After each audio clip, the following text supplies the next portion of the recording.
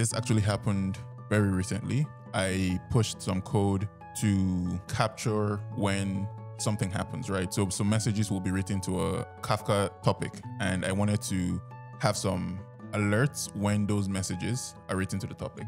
But when I set up the alert using our own alerting system, it just didn't work.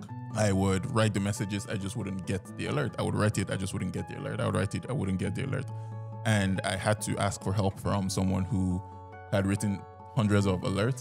My mentor who was there, and she basically, I showed her the alert, and then we just looked at it, and for like 2 seconds, I automatically saw what the problem was, and she was like, "You see what the problem is?" Yeah. I was like, "Yeah," and so yes, that was the time that I think I asked for help, but I kind of solved the problem myself. Maybe I just needed a second look at it, as opposed to actually having her help me with the thing. Yeah.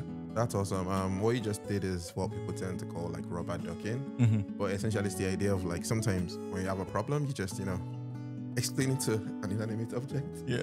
And then you're like, oh yeah, that thing that I just said is why it didn't work.